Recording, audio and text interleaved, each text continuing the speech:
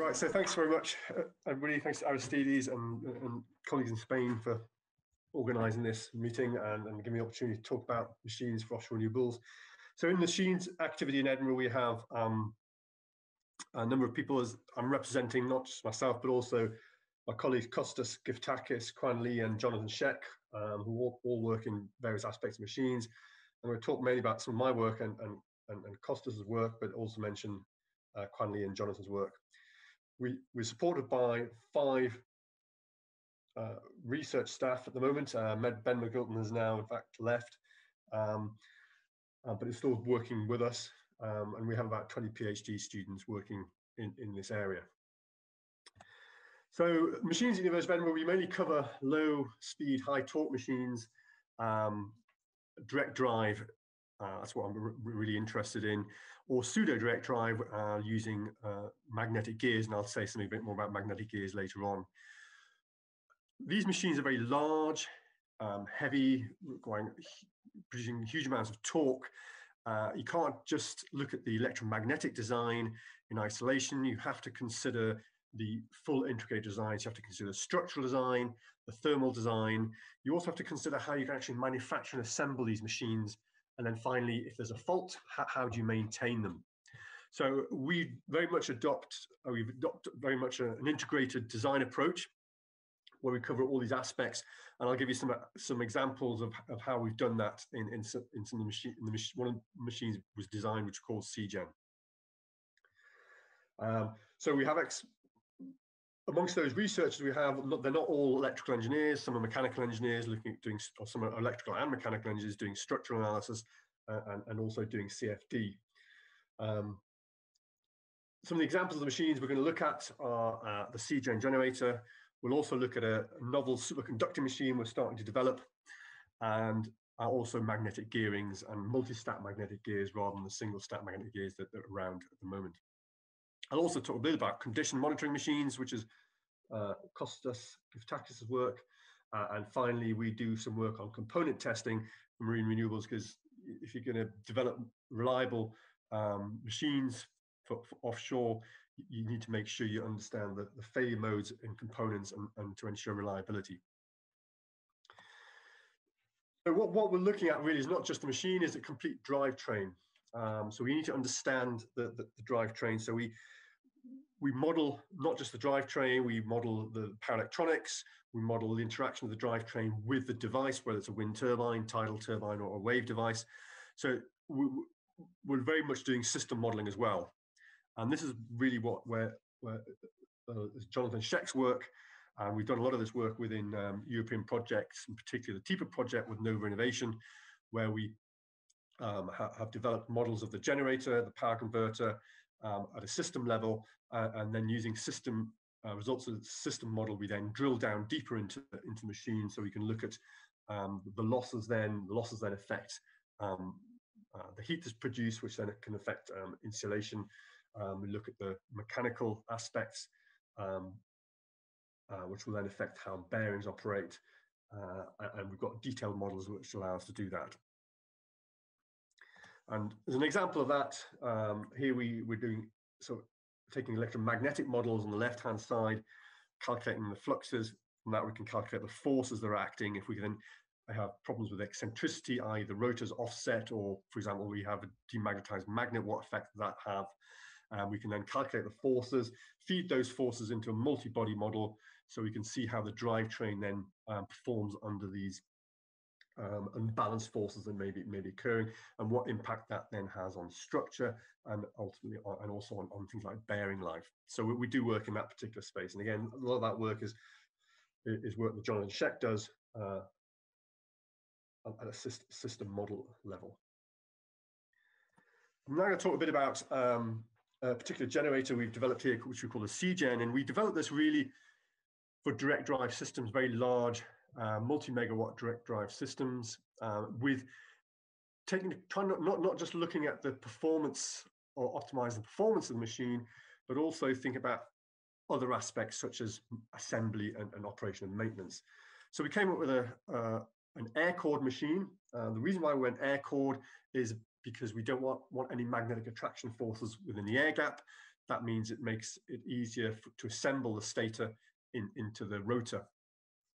As a result of that, the benefit is there are no cogging torque either. So the stator is air cored, and we see a picture of that here, where we see copper coils potted in epoxy, and that is then inserted into a rotor module which has permanent magnets on. And as we'll see in a minute, we've got a video of assembly that there are no magnetic forces there, so we don't have to worry about assembly. This allows us to modularize the machine, so we can have a number of modules. There's a stator and rotor module shown in the second diagram here. We build up the machine with these modules. We can stack machines in the axial direction, so we can go from a 1 megawatt to 6 megawatt on the same shaft, just by simply stacking our machines. So we have a very high degree of modularity within this machine, which makes it easier to assemble and also easy to maintain, again, as we'll show you later on a project we looked at for wave devices. The other aspect of this is, like any permanent magnet machine, we are able to show high efficiency over the operating range, particularly at part load, where a lot of renewable devices are going to be operating at, spending most of their time. Where we're at with this machine is we've demonstrated it on a number of prototypes. We've installed it on small wind turbines. We have demonstrated it in the water for wave energy, and we've also now supplied 2 generators to Motion Energy, who will be testing their device in the water, hopefully this year or beginning of next year. So we're starting to develop the technologies, patented, and we're working with a number of companies to get the technology out there. Give you an indication of how easy it is to assemble. This is a assembly, which is speeded up, of a stator module into a rotor module, simply using an overhead crane and a cherry lift. So I'll show that again. It was so quick. It actually took, real time takes 9 minutes. This is for a 1 megawatt machine that was built a number of years ago. This machine was built over a period of 3 months. First time I ever built a 1 megawatt machine. 3 months from component manufacture to final assembly. So it's a very simple, easy machine to build. It's highly scalable. So here we have a number of prototypes we've built. This is the first prototype, the 20 kilowatt machine. We then built a 15 kilowatt machine, which we put onto a wind turbine. It's the wind turbine, they're proven 15 kilowatt wind turbine, and that worked really well. We then went to a 25 kilowatt axial flux machine, multi-stage machine, and we scaled this 25 kilowatt machine up to 1 megawatt in one step. So it's a highly scalable machine. Because of the fact we're using air cored windings, the manufacturing aspects in terms of scalability are not an issue, as we've seen in terms of assembling the stator module into a rotor module. And we also built so the 50 kilowatt linear machine we built, and that's a precursor of another machine which we built as part of a project we call Project Neptune, which was funded by Wave Energy Scotland. And this was to really take a linear machine and put it in the water and marinize it and run it fully flooded, so we didn't have to worry about complicated seals, but also demonstrate aspects of assembly, demonstrate aspects of operation and maintenance, so we could do in situ operation and maintenance rather than have to take the whole machine out and disassemble it completely, which you would have the conventional machine. And also demonstrate a novel bearing system that we have, which again would not require complicated seals that more conventional machines would have. So here we have the component manufacturer in terms of modules, the stator module, the permanent magnet module is made out of cast iron. So it's very, once the mold is produced, you can just run these machines off very quickly. Shows it being built, and here's the final machine, and there's a couple of people down here from Wes, in fact, Ian Begg from Wes, give you an idea of the scale. And here we tested at Leith Docks. Here's the machine running. It's basically it's a linear motor to generate a back-to-back test rig. So we've got a linear motor driving a linear generator, and again, it's the first time I've ever seen this kind of test rig being built. We tested it, inserted it into the dry dock, which was flooded, and tested it fully flooded over a period of 3 to 6 months. One of the things we wanted to do was show how we could do operation and maintenance. So suppose we had a faulty stator module, we could take the machine out of the dock, and this is showing us actually replacing it. It took about, in real time, about 40 to 50 minutes from it being on the dock to replacing. And again, all we're simply using is an overhead crane and some manual labor to replace it. And once that module is replaced, we can then put it straight back in the water again. So you could imagine this being done offshore on a ship with the right sort of craneage. And we can use craneage, we can design the modules to use the craneage, appropriate craneage on a ship. It doesn't require sophisticated equipment. We don't have to completely disassemble the machine. We're only doing part of the machine, so it makes it very quick and very easy.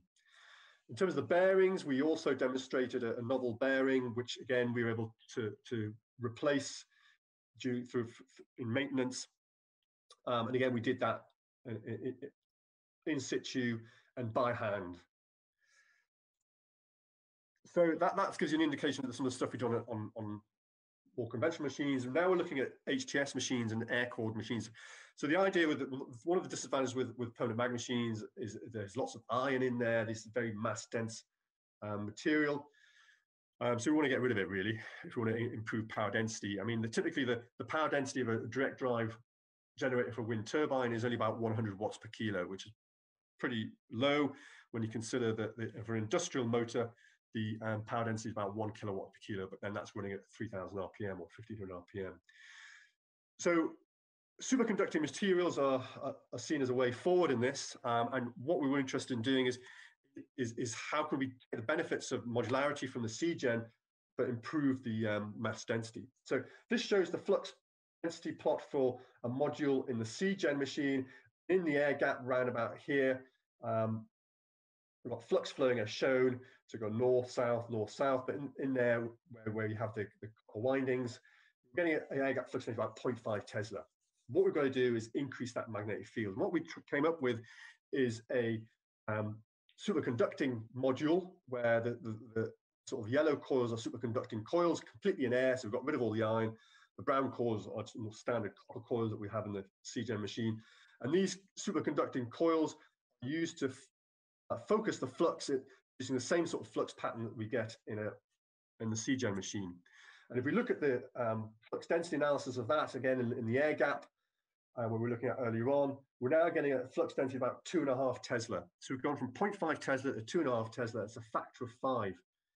As a result of that, within the same volume of the 1 megawatt C-Gen machine we built many years ago, we can produce 5 megawatts within that same volume using superconducting machines.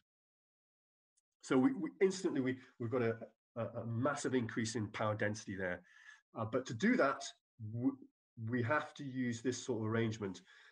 More conventional superconducting machines will not achieve that kind of flux density because they're still using iron in there, so they're limited by that. This work is very promising, it's ongoing, and we're starting to develop it further. One other aspect we've been looking at are magnetic gears.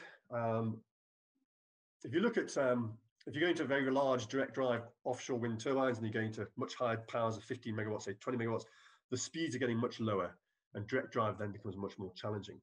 And so companies like Siemens are looking at magnetic gears for what's called pseudo direct drive. If you look at wave energy, it's even worse. The velocities that you're seeing are very, very low indeed. So direct drive is just about possible, but it's very challenging. If we can somehow increase the speed a little bit, then we can make massive improvements. And magnetic gears is one option. And one of the big advantages of magnetic gears that we found is that they slip under excessive load. So in a wave device, if you get an extreme torque, the whole thing slips out. You're not causing any damage because there's no mechanical contact between the various parts. We've done some work on magnetic gears and looked at multi-stage magnetic gears, and this shows an example of a magnetic gear system on a flap, which we tested in FlowWave. I'll talk a bit about condition monitoring very quickly. Machine faults occur due to broken rotor bars, broken axial ducts, windings, shorted windings. We need to be able to monitor these. And my colleague Kostas Kiprakis works in this area. And we do this by modeling we can look at what impact the field has, what impact broken bottom has on the field. The most common method is motor current signature analysis. Doesn't always detect these, so we have to use other methods such as short-term Fourier transforms, and so we can then compare healthy line current signatures with faulty ones and see the big difference. And likewise with a music signature, zero sequence currents got healthy and faulty. And this is work that Costas does. More recently, he's been doing work on permanent magnet generators, particularly CGen, where you have a demagnetization, you have magnets demagnetized. And so this picture here, this magnet on the right-hand side is demagnetized. How do we detect for that? Well, he's developed a method which we're just about to publish, where we have a search coil here, and that will allow us to locate demagnetization. So here's the healthy system, 40% demagnetization. We can look at the frequency signal here, and also as you increase the 18%, like to 80%, you get it's a clear difference. So we're doing work on that, which is about to be published. And Costas worked with colleagues in Spain already and on condition monitoring, and we're keen to expand that collaboration into other areas of machines. So I'll leave it there, and I'll happy to answer any questions.